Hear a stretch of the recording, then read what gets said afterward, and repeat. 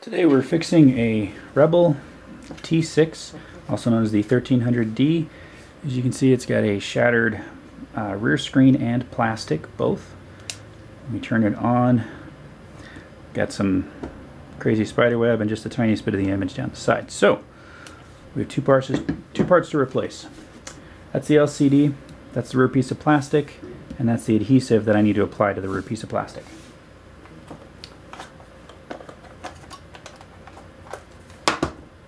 Opening this up, the only thing that is really notable is you have to slide that cover for the viewfinder off to get at two screws that are hidden beneath it. I believe all the screws on this particular camera are the same. However, I still like to lay them out in a pattern, just because if you wind up with an extra screw, that'll kind of tell you where it came from, because you know approximately in the shape of the camera what side of the camera it came off of.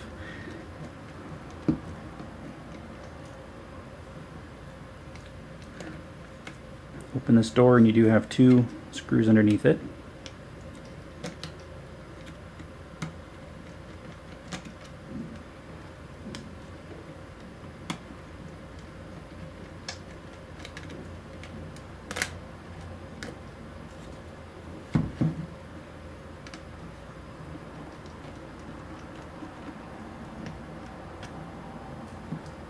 And of course, the thing that I always forget to do until I'm midway through taking screws out is to remove the battery.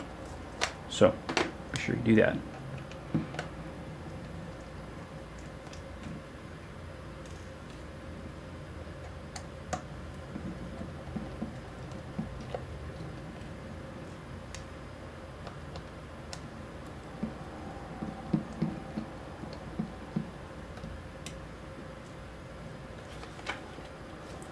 So we've got 2 on the top, 3 down the left side, 4 across the bottom, and 2 on the right side of the camera.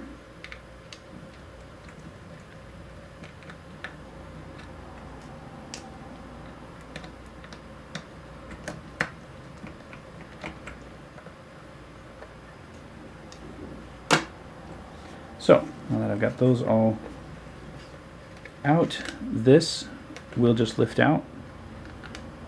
Well, it falls out of its own accord once you pull this off, but it looks like it doesn't come out until.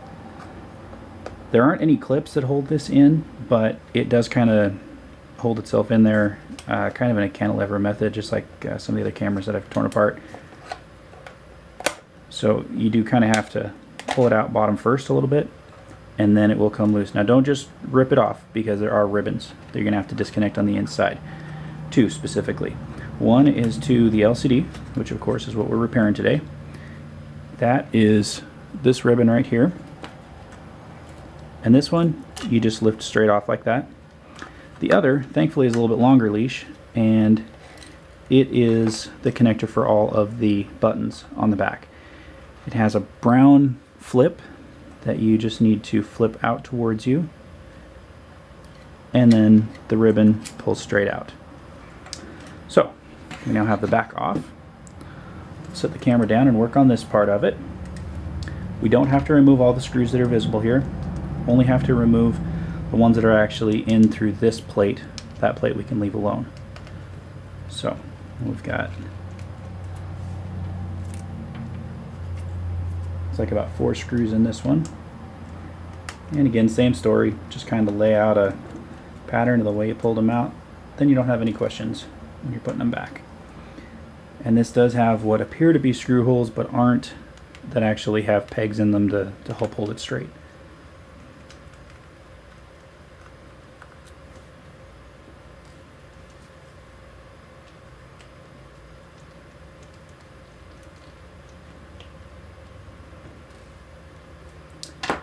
Okay, then our LCD actually does not include this.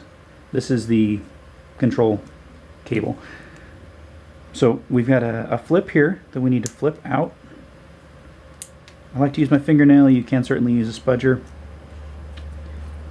And then we should be able to simply remove the LCD from this frame. And it looks like we have another layer here, so we're going to go ahead and take out I believe this is the backlight. And this particular one does not have a flip, it's just held with pressure. So it has a pinhole. You need to put the tip of your screwdriver in, slide it out. You can get LCDs with the backlight. The one that I purchased did not come with it. So then we've got a metal frame that you can see, metal frame on the inside. The backlight is in that back area. I'm just going to compare here real quick, make sure my replacement is the same. And it shows every indication of being the same, so we're good. Now this metal frame just has a couple of points where it's pressed in. It's not soldered or welded or anything like that, it's just pressure. So you just give it a little bit of pressure to pop it out, but you want to be careful that you're not bending this entire thing because you don't want to break your backlight assembly.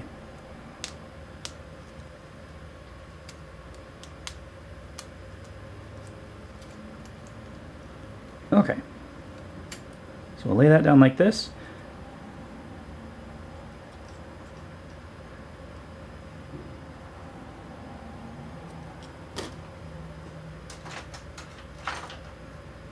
And I'm going to use a spudger. I don't know that that's necessary. Just to kind of get underneath the edge of this and lift it up. And of course this LCD is already broken. I don't really care. Don't really care if I break it again, but I don't want to wind up breaking the backlight. So a certain measure of caution. Okay, and there we have it fully separated. It wasn't glued in or anything like that. It's just the pressure is set in there. So then just going to lay the replacement in there, being sure that you've got the black side out, not the silver side. And on mine, and I would imagine on most, there is a protective film that you want to peel off of your new LCD before you get this all put together. Protective film, although you can't see it really in this, it has a Sharpie black stripe right across it. So if you forget and you get the whole camera put together, you're going to regret it. So definitely get that pulled off. No idea why they put that Sharpie mark across it unless it's just to let you know that it's there, but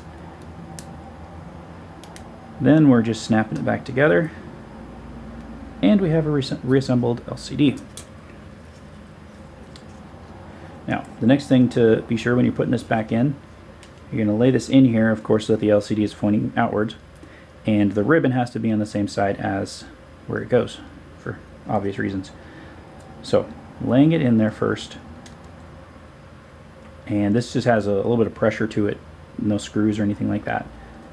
And also notice I'm not touching the LCD if I can avoid it, because we don't want to leave fingerprints on it, because once they're there, they're going to be really hard to remove. So the LCD, of course, you do have to flip this black, or whatever that is, dark brown piece of plastic up, get the ribbon lined up, and then slide it in and flip that down. I actually got that a little bit crooked, so we're going to try that again. This ribbon is not solid. It's kind of held in there with pressure as well, so it can wind up crooked. So if it's crooked, your ribbon is going to go in crooked. So just make sure you've got it straight.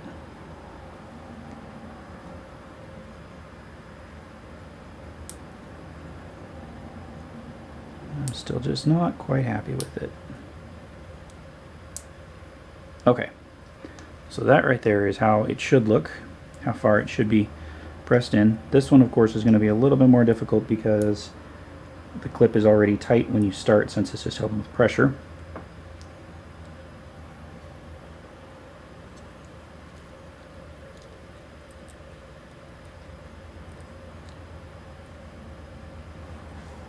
So we get it started and then use something pointed to push it the rest of the way in.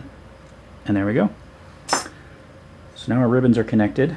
We can move on to the next phase, which is this piece of plastic. Now you could use a heat gun to warm this up and remove it. If you were just replacing this without replacing the whole assembly, it would be significantly harder because you're trying to do it from the outside. Doing it from the inside is actually really easy because you can just push out on the plastic. And you don't want to push out all at once in one place really hard, but as long as you're just giving it gentle pressure, glue should just let go and let it come out.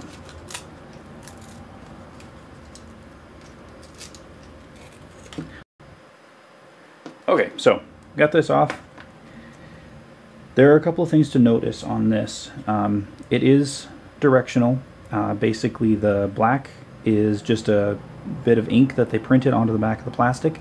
So you want to make sure that you've got that on the inside, not the outside. You can tell by the way it shines, and also apparently they put some marks on the inside. So see the mark, you know that's the inside of it. The other thing to notice is that this is not symmetrical. It's flat down the one side, curved on the other.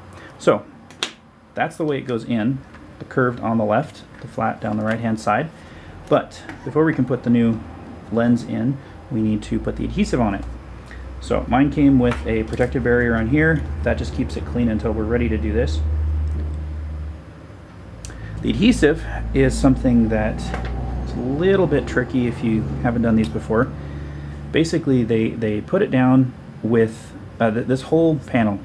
This whole panel is adhesive, but obviously you don't want glue on the back of your the lens that you're actually looking through. So there's a little bit of an edge that they trim into it so that you can only expose the part of the adhesive you want. So we'll do that. And of course you got to make sure you got the curved to the curved. And then you generally only get one shot at this, so try to do it right.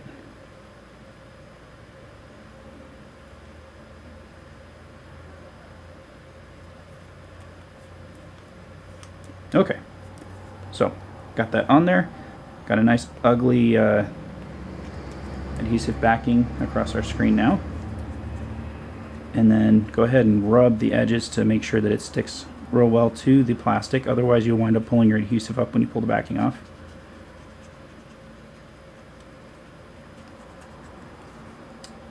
Then we grab this, and if all goes well, we should just leave behind the adhesive we want to leave behind.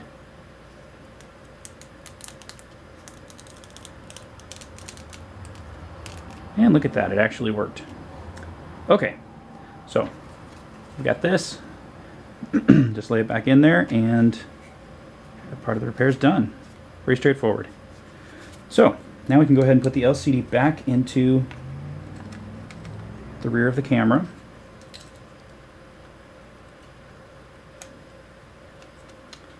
Basically just line up those two pins, get them pressed down into place. Then go ahead and put the screws back in.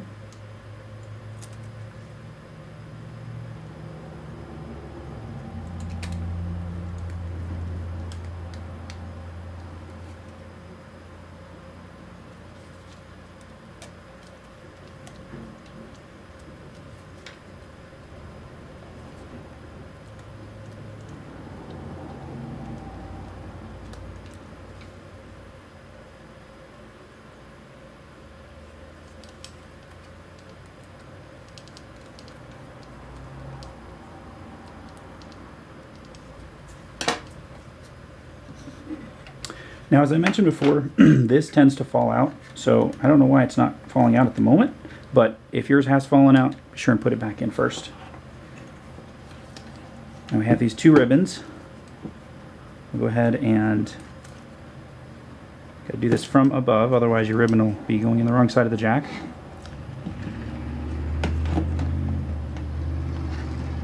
So we'll put this one in. Of course, this does have a flip, so you need to make sure the flip is open. And you slide it in and flip it closed. This one is just pressure, similar to sort of clips you see in an iPhone or really any Apple product. You just lay it on there, make sure you've got it straight first before you give a lot of pressure, otherwise you will damage it. And then you just clip it into place.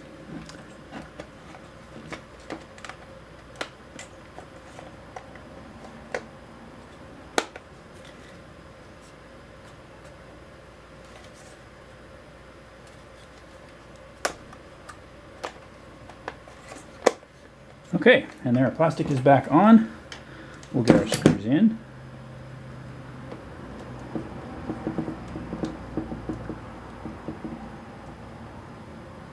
And of course remember these screws are going into plastic.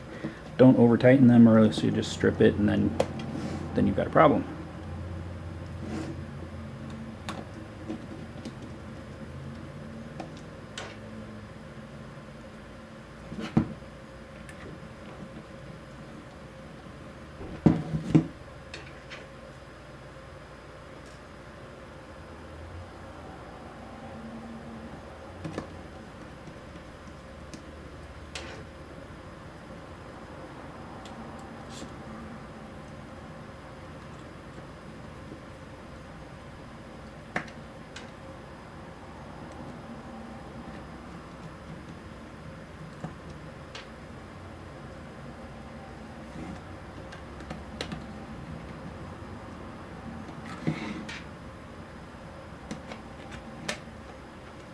Oh, now there it falls out.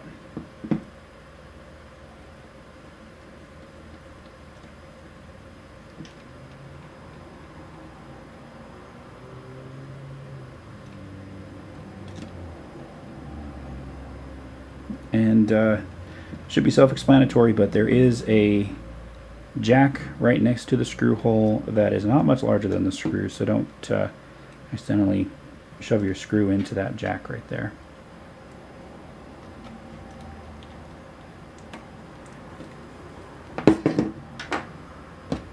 It's got the eyepiece cover to put back on, which of course slides down from above. Put the battery in and find out if this worked.